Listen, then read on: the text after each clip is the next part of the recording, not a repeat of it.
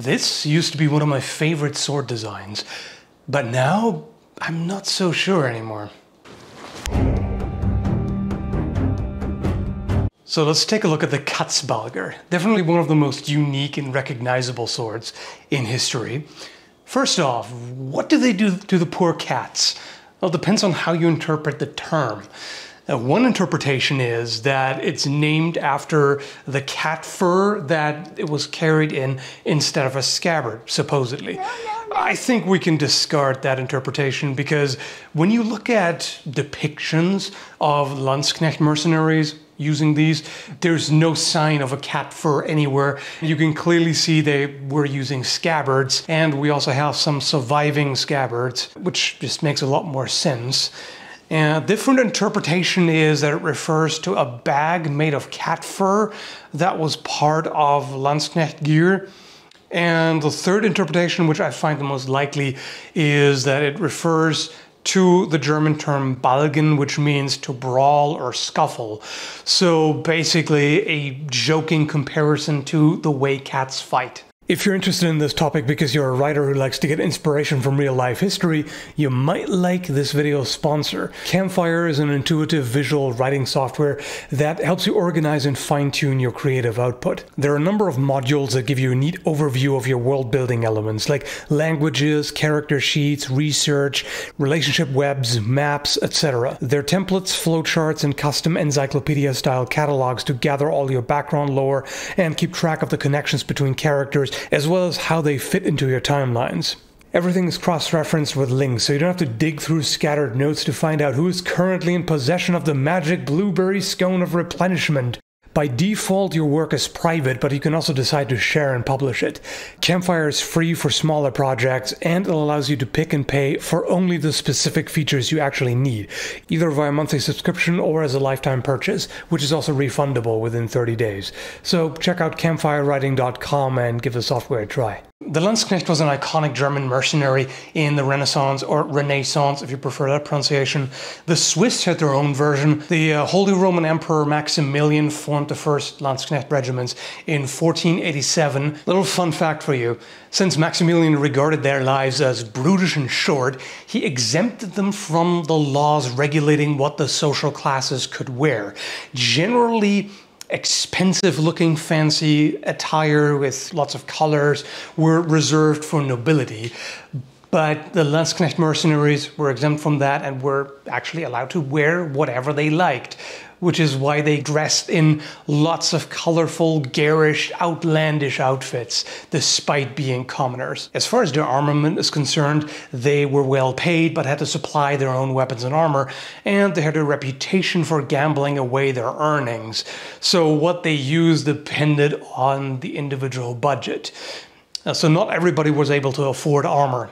As far as weapons, most of them used pikes, many used halberds, and there were certain elite mercenaries called Doppelsöldners who received double income, so they were able to afford armor, and they used large two-handed swords. More about that in another video I made specifically about great swords, link below if you haven't seen that yet. And this was their sidearm. The reason it's so compact is because they had to use it in the midst of the chaos that was two colliding pike squares.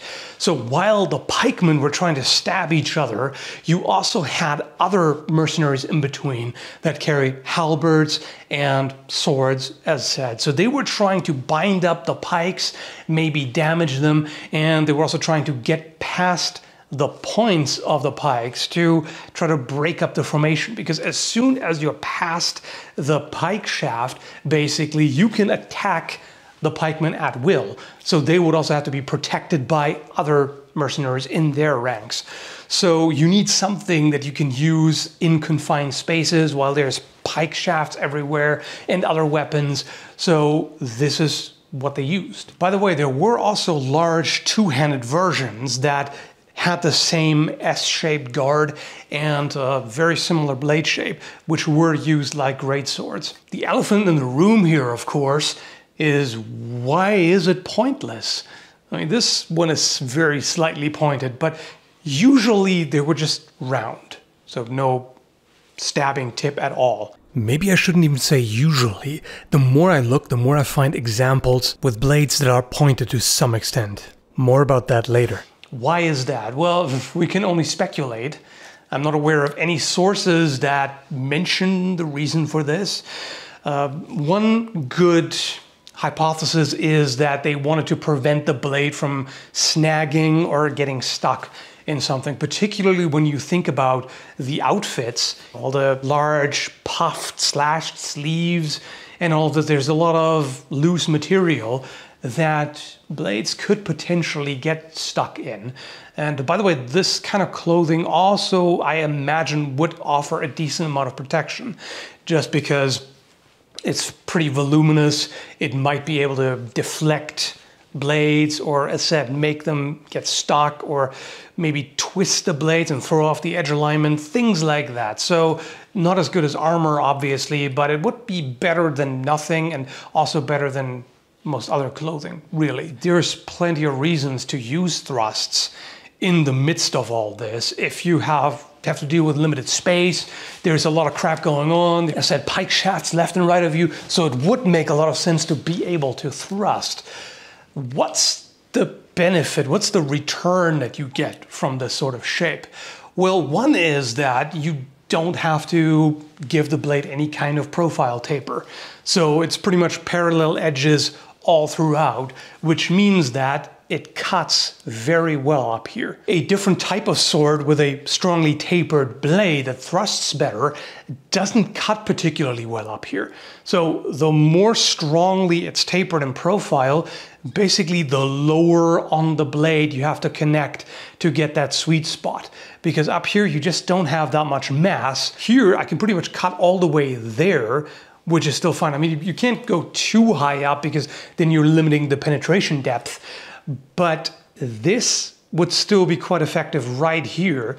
Plus also, it's rigid all throughout. Another reason why you have a certain sweet spot on the blade here is that you've got certain nodes of percussion. So it vibrates here and there more, and then you have a certain sweet spot where it vibrates a lot less on impact, and thereby you achieve a smoother cut through the target. It's going to penetrate more deeply. This one is completely rigid. If I tap the edge on something solid, I can feel that the vibrations at a certain point become much less and basically stop. This is pretty much the same all throughout.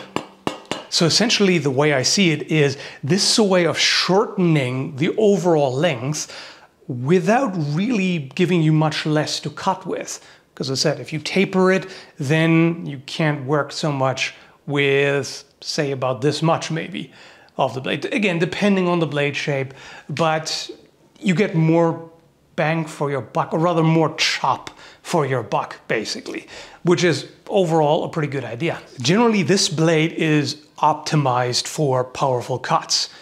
Everything about it. You know, it's quite a wide blade, but if you look at it from the side, you can see it's not terribly thick, and you can, this one here is just ground very smoothly, like a lenticular cross-section basically, and it can taper all the way from the center of the blade to the edge, which means very little resistance in the cut. So this should be devastating.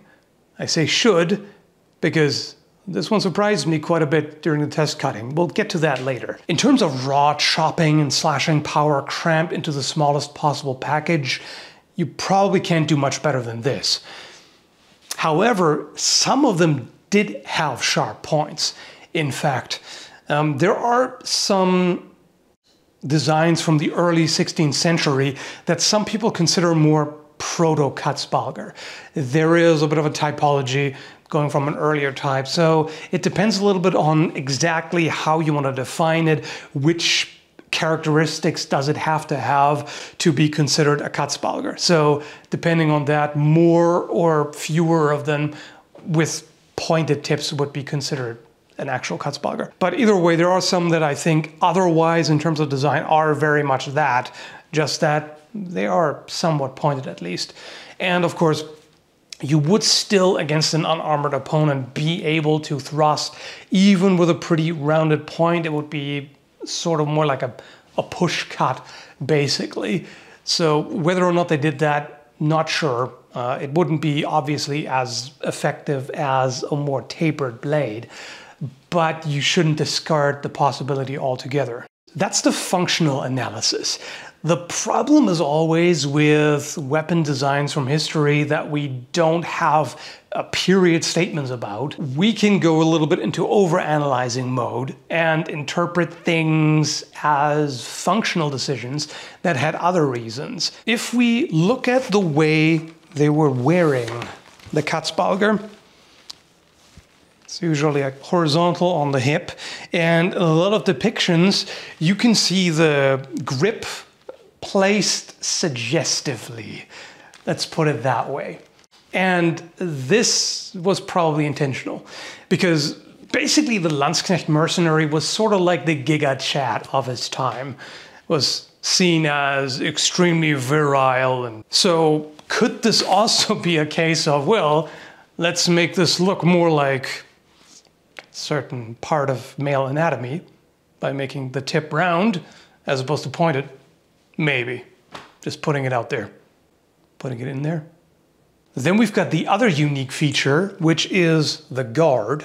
So you can see the quillons were bent into this S shape, which is quite unusual. Usually you have either a disc guard or rings, perhaps, usually in addition to straight quillons. This is different and quite a strange design, if you ask me. So for one, this offers no protection against thrusts. I mean, a lot of guards don't. This doesn't either. To the point where I imagine even a pike head could fit through here and nail you in the hand. Although, you've pretty much fulfilled your purpose at that point. If you get the pike stuck in that guard, even if your hand gets maimed, and you've done something positive for the greater good, I suppose. But either way, definitely an odd design. It does provide a lot of protection against anything coming down like this, of course, particularly if it's something like a pole arm shaft that would quite easily be caught here. But again, the question is how much of this is functional purpose and how much is style. And clearly Landsknecht mercenaries cared a lot about style, about swagger and flamboyance and all that. So this is also probably the reason why they wore it the way they did.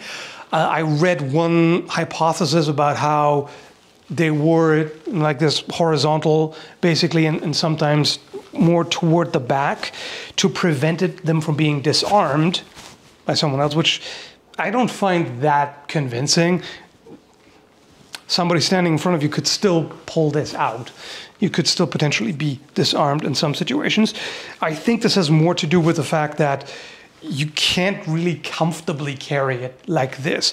A lot of swords were worn either vertical or at like forward diagonal angle. That's just not really happening with such a large guard that sticks out to the sides that much. So you pretty much have to wear it like this.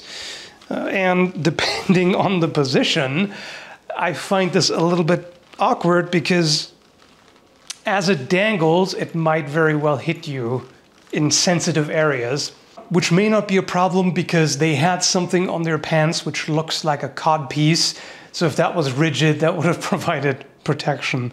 Either way, I'm not a big fan of this, I have to say. The way it carries, this is already as high as I can carry it without putting my belt even higher. So it's just, it does not feel very secure. It dangles a lot. It's kind of awkwardly in the way. I'm not digging that part. And overall, I'm not really liking this as much as I would have expected. It's still a very interesting design aesthetically.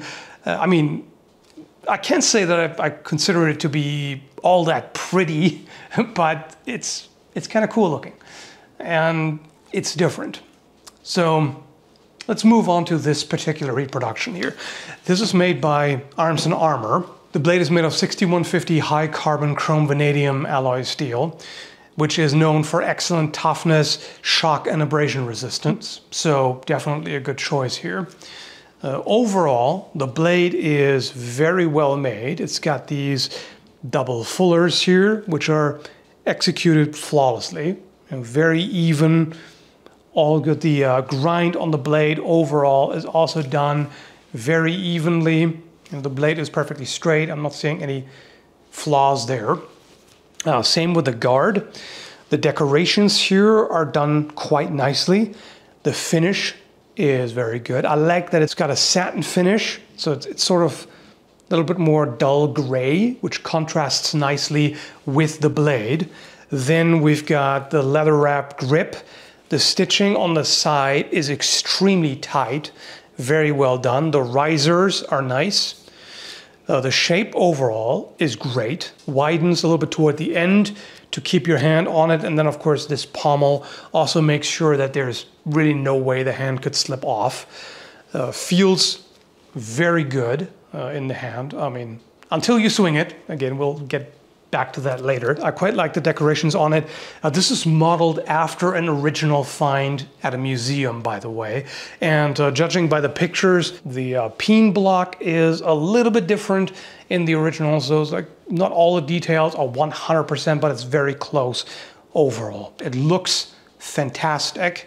And the scabbard is also nicely made. Great job on the leather work here. It's adjustable for a number of different positions. Higher, lower, you can also angle it if you want. And the belt looks quite nice as well, as sturdy and all. There's absolutely nothing wrong with this, maybe with the exception that the fit is very loose. Like to the point where this could, like on the real life battlefield, this could create problems. This may very easily fall out. There's pretty much no retention there.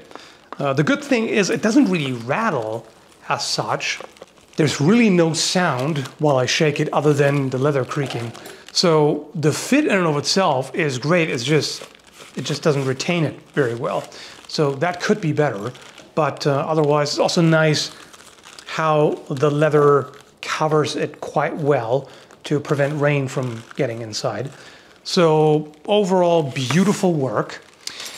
There is one problem that I'm not fond of at all, especially at this price, $1,215 US currently, which is I didn't do abusive testing at all. All I did was cut water bottles and some tatami mats. Some of them had wooden cores, and that was enough to loosen up the pommel. So I can twist it now. It's still staying in place, but the fact that this starts to shift around from fairly gentle use worries me. This is not a good sign, again, especially for the price. I would expect it to be assembled more tightly and durably. So that's something I don't like. That's definitely a flaw. Other than that, well, the cutting did not go as I expected at all. I had a lot of trouble cutting with it, actually. This is a clear example of user error. I had it grossly misaligned during that cut. Yeah, I'm just gonna brute force it. That is rarely a good idea. Nope, I just threw off the edge alignment even more. Wow, what a surprise. Everything about this blade says that it should cut exceptionally well, particularly the blade geometry. And even when I do the paper test, totally fine. This is definitely a sharp blade. You know, by whatever metric you go, you know, the thumbnail test also is fine. It doesn't slip off. So it's a sharp edge. It's a remarkably smooth blade. It's pretty thin. It's wide. This should cut like an absolute monster. Yet I had trouble with it. And this is most likely user error. I'm not used to this kind of grip, and definitely struggled with it a little bit in the beginning. My first instinct was to use a handshake grip, which you do with a lot of swords, but this does not work at all. The cuts were terrible that way, and also the pommel shape does not lend itself to that. And you can just tell the whole design is intended for a hammer grip. The leather wrapped section is just about all that you can wrap your hand around in this position. If you use a handshake grip, you're not on the leather wrapped section the entire time. And also the pommel just keeps your wrist at a certain position. So this is just how it's meant to be used. And once I changed to that, it went better. That was better. Yep, that's the way to do it. Back, right? This is just, that's not the right kind of grip for the sword. But the tatami cutting was still pretty difficult. Edge alignment is a little trickier on this. Of course, you always have to keep in mind tatami mats are not a good analog for anything really. It's really more of a test of edge alignment, sharpness, things like that. But there are just certain limitations to that. You know, like if you struck some sort of human body analog, you know, like a synthetic arm analog or a rib cage, things like that, that have certain amount of resistance from the bones with some squishy material on top and lots of mass behind them, obviously. This should do quite a bit better. So I think those tests in this case are misleading. This is just not the kind of blade that does well on materials like that. I wish I had had the time and opportunity to do some harder cutting, you know, against wood, considering that they were most likely intended to chop at pike shafts as well. That would have made a lot of sense, but I also didn't really dare because, well, if it loosens up from the tatami mats already, then this would probably get really rattly from trying to chop into wood. Despite those results, I still think that this should be a remarkably powerful cutter just on, you know, more real targets that we don't do anymore these days. I don't like it as much as I thought I would. As I said, the grip is, for its intended purpose, it's great, but I'm not a fan of hammer grip, slashing, chopping, this kind of thing. It's just much more limiting. This pommel also kind of beats up the palm of my hand because it's just this corner that digs into it. Like just on impact, like this I don't feel it, but on impact when it just kind of overextends, it just digs right in there. Yeah. Even though it doesn't weigh all that much due to the size, it feels a little bit clunky. I mean, not terribly so. I've definitely handled way more cumbersome swords. So you can still swing it pretty fast and all, but it doesn't feel lively. It's not really supposed to, because you want a blade heavy chopper basically for this purpose. So, you know, handling is not amazing. It's just a different sort of weapon. And the thing is, even for the intended application, I don't really see why you would go for this over something like that. You know, this messer right here is basically the same length. It's also extremely compact. It has a remarkably wide blade as well, so absolutely devastating cutter. At the same time, it has a point that you can thrust with.